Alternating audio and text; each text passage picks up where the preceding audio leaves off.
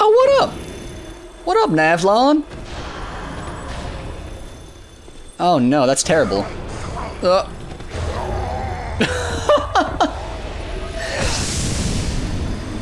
Alright, that guy's a dick.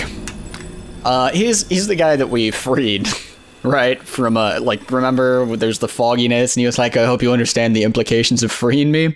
Apparently that next mark that he got is actually us. So he's been showing up here and there. On my way to the Duke's Dear Freya, I fought him once.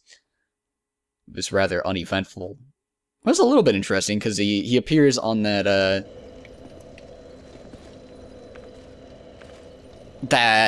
bridge over the spikes to the room that has all of the spiders that drop down. Is he gonna appear again, or is that like a one-time thing? There we go. Yeah, that's right. Get some. Get some, buddy.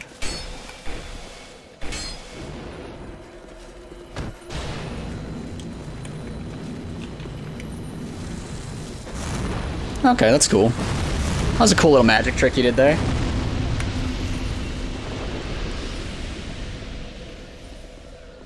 He doesn't even drop anything or give you souls. Like, he is the biggest jerk of all time.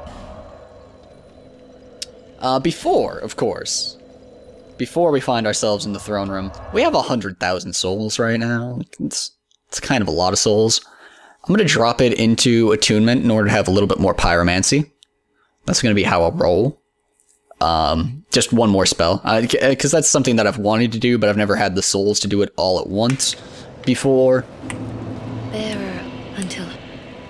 Alright, sweet. Yes, until hope has finally withered. Attunement! Yay, we have a slot! Okay, we've got another like 80,000 souls. Let's confirm this for now. First things first. Other than that, I just kind of feel like we're at diminishing returns for pretty much every stat that we can upgrade on our character. Wow. She has like 9 chunks and a slab, so we could actually upgrade any basic equipment that we want to max level. We also have 11 Twinkling Titanite, so we could upgrade pretty much anything. 8 Petrified Dragon Bones. Got a lot of those, by the way. Both of these from the Dragon Aerie. Great place to use Bonfire Ascetics and farm. I didn't do it, that's just how many I got total. She also actually sells a Bonfire Ascetic, which is useful to note. So let's just look at kind of like what do we got here, you know? We can go heavier on our equipment, like particularly, I think I like the penal handcuffs. I think I like them a lot, actually. I'm a little bit less convinced that this is optimal. Like, I was a really big fan of it for, like, up until right now, actually. But I think that we can go heavier with either, I mean, if we were going to go heavier on our boots, it would be the Gurm Warrior boots, and, you know, we don't really like those. And actually, they're not heavier. The Looking Glass Knight is not the heaviest, is it? That we have on these? Oh, it actually is. Huh. That's interesting. Anyhow, so like a heavier helmet, I think is super reasonable here. We could go for the Vengarl and unequip our bow, right?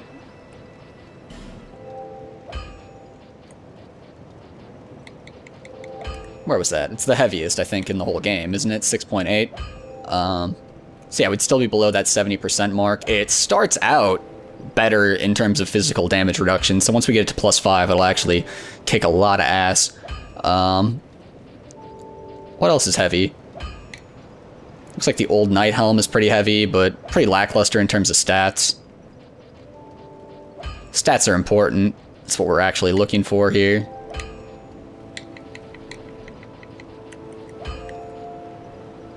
Gilon Captain Helm is great if we need fire damage resistance. Let's just go with that Vengarl's Helm. We'll be lion-headed.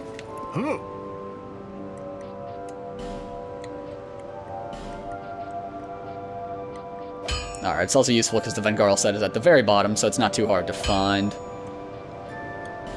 We got mad Twinkling Titanite here. Yeah, yeah. Upgrade it, son.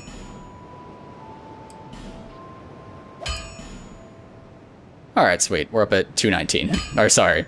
Somewhere around there, though. It disappeared because we can no longer upgrade it.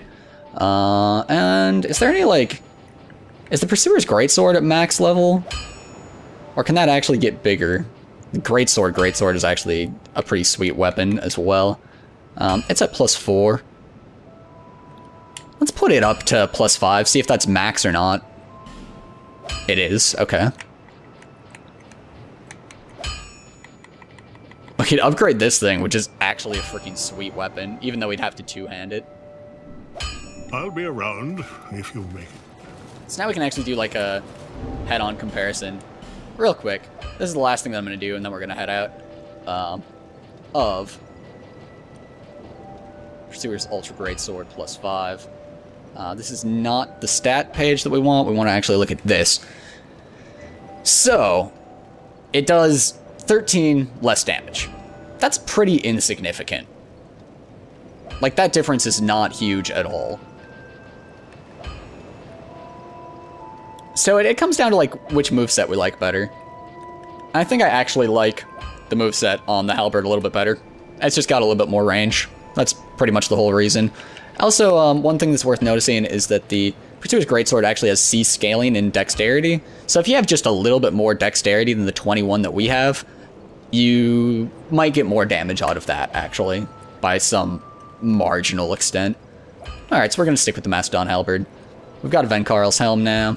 I doubt that we're going to have time to use a bow in the end boss battle. Last thing that we need to do before we travel is attune a 3rd spell. And I'm going to go ahead and go with Great Fireball, I think. Oh, which leaves us with the question of what do we want to do with the rest of this, these souls. Actually, let's go ahead and upgrade the Penal Handcuffs and our Looking Glass Leggings. Since, you know, why would we not? Oh, the shiny up there was the wrong shiny. Got distracted. Distracted by the wrong shinies. Penal Handcuffs in particular. I mean, I'm just really liking how much fire damage we do with those. I guess we only have 2 Twinkling Titanite, though. So we can only choose one of these to upgrade. And I don't think that we even have very much from, So let's actually look at alternative leggings that might not be as heavy, but don't require Twinkling Titanite. I know I said the last thing, and then totally it wasn't the last thing. Please forgive me for that, but I noticed that we had 72,000 souls that we were about to go into the end boss with, and I was just thinking, like, that seems ridiculous. Seems ridiculous to pretty much voluntarily give those up, because the end boss is certainly going to kill us a few times. I'm gonna go with these. They're heavy. They're cool looking. They require normal Titanite shards to upgrade. These are all things we like about them.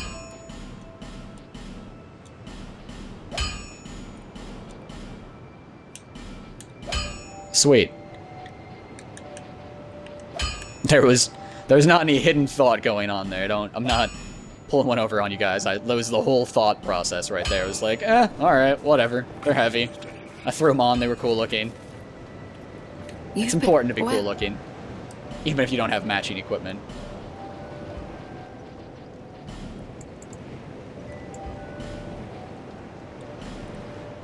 Visit me again. What? And the last piece of equipment that we have that is not fully upgraded is the Penal Handcuffs. And unfortunately, we cannot upgrade it all the way. We just don't have the Twinkling Titanite for it. So that's like, what's noteworthy there is that earlier I upgraded the, I'll be around. upgraded the mask, the Penal Mask. Because it was very equip burden efficient, and then later I ended up upgrading my equip burden enough that it was not much of an issue, actually, to go to heavier equipment. So a little bit of an incorrect stat distribution there.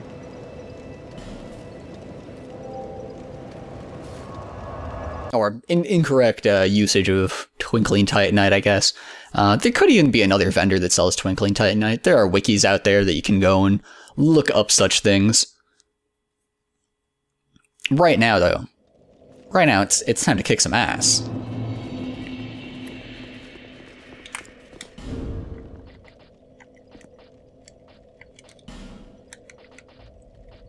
Oh, I also definitely should have repaired the third dragon ring. Right now we're just using the second dragon ring because this broke once upon a time. Oh well. If things get dire, I'll do that, because a little bit of stamina and HP can make a lot of difference.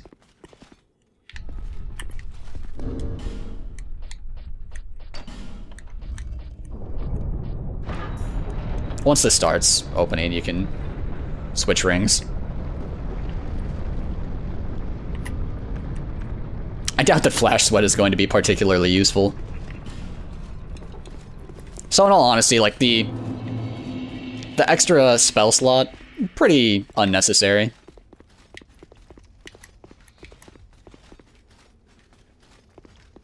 I could edit there, but since we all know damn well what is on the other side of this fog gate, I'm fine giving it its epic walk-up intro. On our way out there, I gotta say, guys, it's been a hell of a ride. Thank you for taking it with me.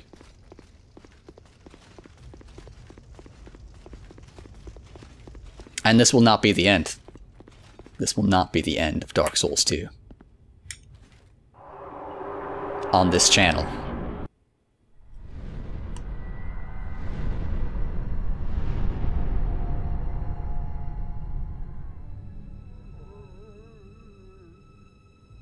Brave undead, you have proven yourself to me.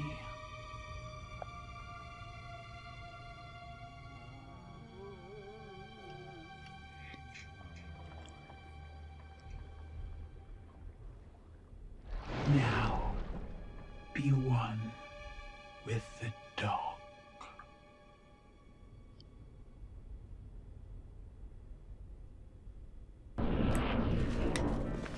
Nashandra? Alright then. I think that just missed, is all. Or maybe Nashandra is just straight up fire immune? Oh god, I'm getting cursed. Okay. Well, that sucks. Looks like dark resistance is going to be the way to go, but we'll apply Flash Sweat.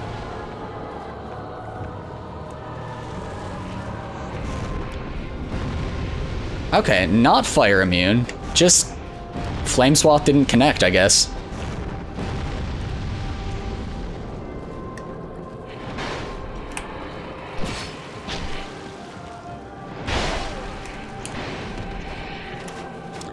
That second attack came down just a little bit earlier than I was expecting. Oh, that's a huge opening there to do damage.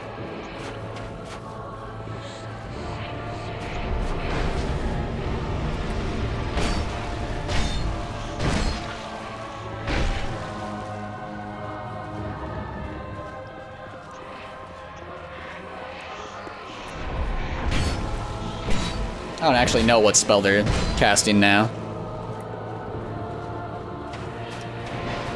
Whenever you get too close, you can just get cursed.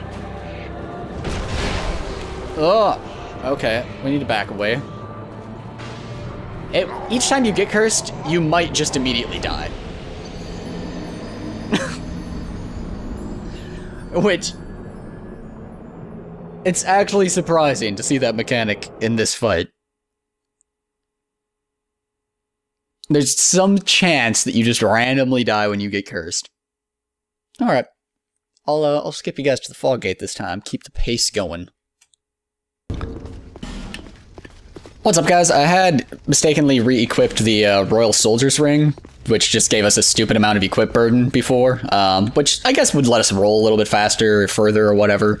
But what I actually want here is the Dark Quartz Ring +2, and what I intended to equip before was the Ring of Steel Protection +1. Either of those I think are good calls. The rest of our equipment is pretty good, and we equipped Fireball in place of Flash Sweat, because it doesn't seem like there's any fire damage going down in this fight. If our Flame Swath lands, which I don't know why it's not. There we go. Okay, we got cursed once already. Those things are good at zoning us out, really. We want to kind of grab our souls back, I guess, because why lose 10,000 souls if you don't have to?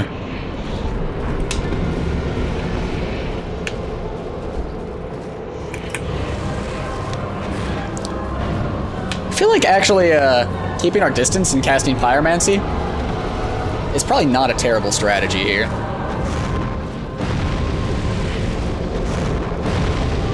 Because of the cursing. You know, we don't want to randomly die to curse any more than we've already randomly died to curse. Could you stay away from me with your curse nonsense?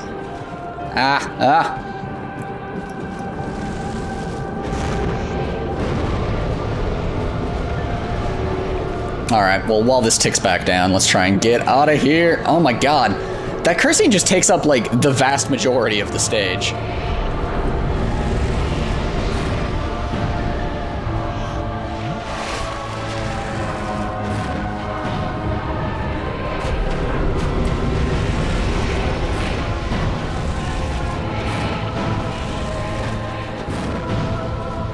Throwing the fireballs at him. Oh, the curse is actually gone right now. Okay, and it's coming back. Right next to us, actually. Gross. Get away from me, curse. We actually need him to come to us, so we're out of pyromancies now.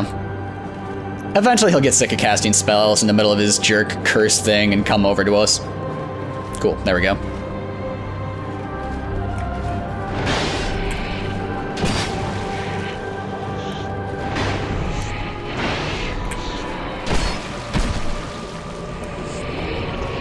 What you casting? Oh, I haven't seen that one before.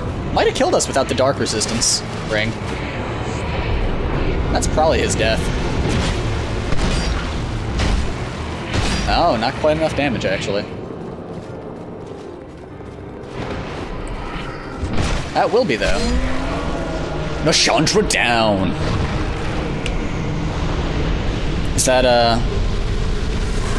I mean, I don't know. I don't mean to be dismissive here, Dark Souls 2, but, is that all you got?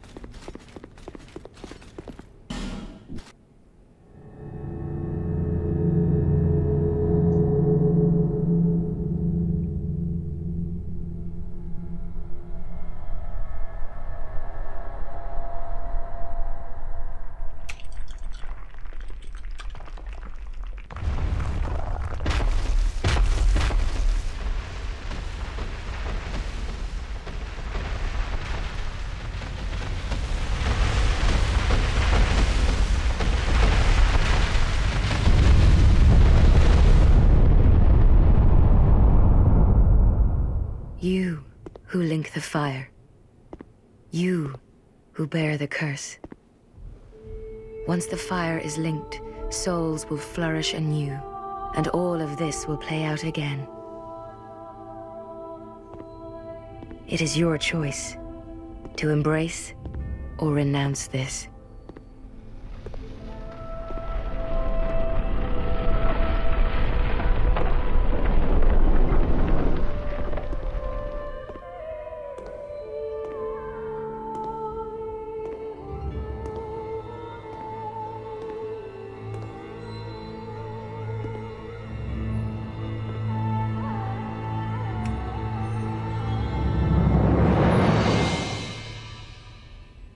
Great Sovereign, take your throne.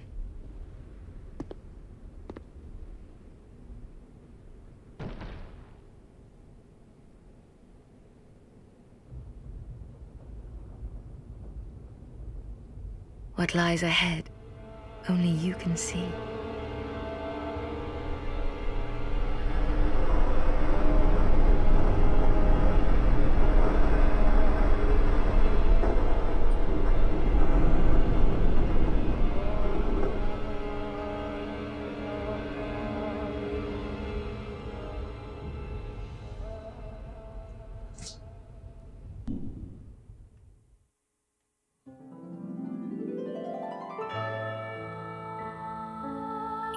And that was Dark Souls 2. Possibly my new favorite game of all time. I think I like it better than Dark Souls 1, which was my favorite game of all time. But there's that thing where Dark Souls 1 was, I feel like it was such a quantum leap of improvement beyond Demon's Souls that it actually might stand out in my mind more. And might actually be like, oh yeah, favorite game of all time, maybe Dark Souls. Even though I like Dark Souls 2 better, it's just the improvements here seem more incremental. Kind of one of those unfair things that happens to sequels that I'm apparently going to continue pressing into the future. I felt like all of the little changes of having like adaptability and agility that increases your roll speed, and people are still debating, as far as I can tell, of whether it increases your like consumable item speed or not. And just like kind of the increased customization on that front seemed really cool. It seemed like the stats are a lot more well-balanced in general. The fact that like your stamina falls off so hard per level that you don't really want to like just power level that or anything else. So mechanically I feel like it's a lot more balanced. The world building and the characters are certainly there, I think. Like the Royal Sorcerer Navlan, who's just like, you free him and he just hunts you for the rest of the game. That's pretty funny. I like that. I like the Emerald Herald a lot, actually. The inclusion of someone that just seems benevolent in the game and is there pretty clearly to help you seems cool. Nashandra, by the way, for those of you that like just saw the name Nashandra and you were expecting Vendrick. Nashandra is the queen. Vendrick, if we want to fight him, he's back in the crypt. So we can do that. We probably will do that. I'll probably put up another video of like odds and ends. Which brings us to post walkthrough coverage of Dark Souls 2. I am thinking that I want to do like a daily live stream of Dark Souls 2 that I'll then post on YouTube. So, if you want to see that sort of thing, make sure that you go and subscribe to twitch.tv/themediacows.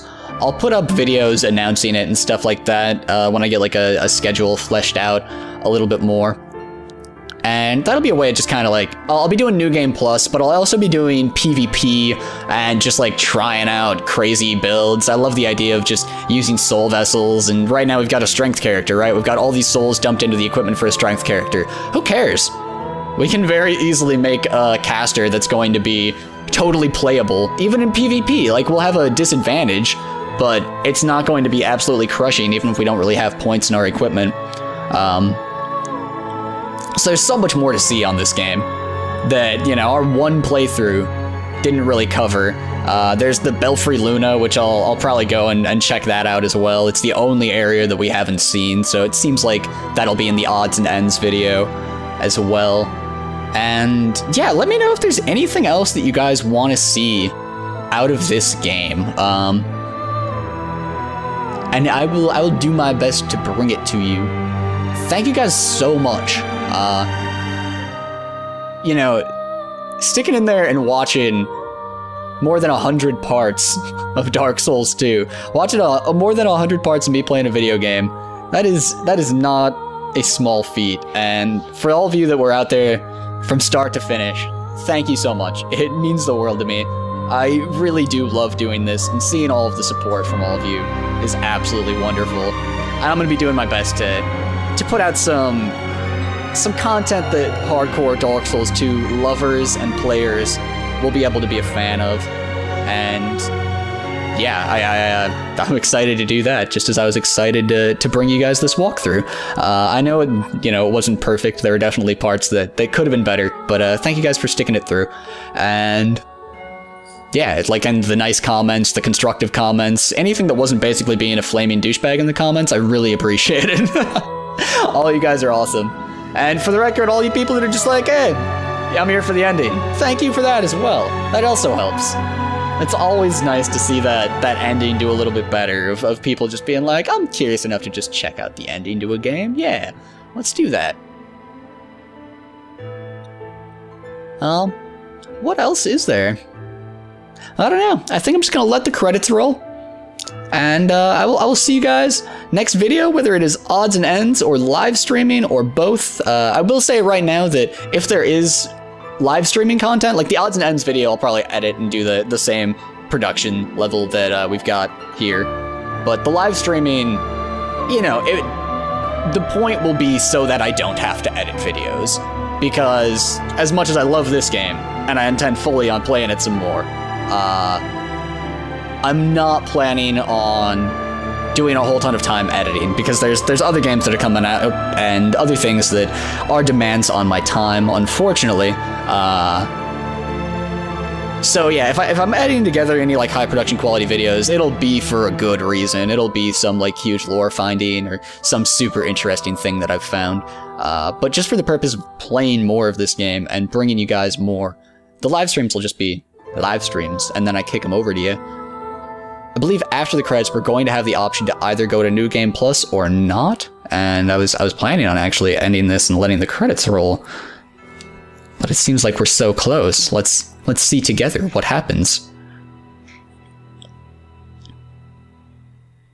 Good people made this game.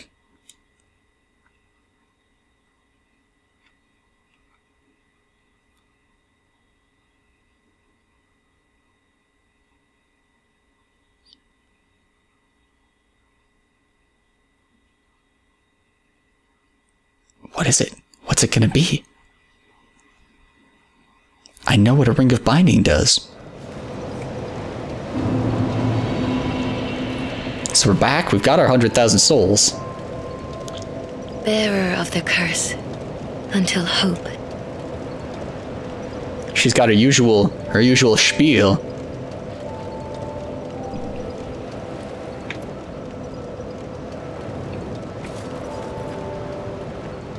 I believe perhaps that we have to go back to the throne. Alright, either way, we are back. This is not in New Game Plus. This will allow us to adjust. There we go. Begin Journey 2 to Drangleic. So, after we have finished up, you know, we can't have this, right? Come on, there's gotta be an odds and end video for that alone. Furthermore, there's totally a half-dead king wandering around. We gotta show him what's up. We're the new king, so now we have to go kill him. That's how it works. So, one more video in this style, and then live streaming. I'll see you guys there.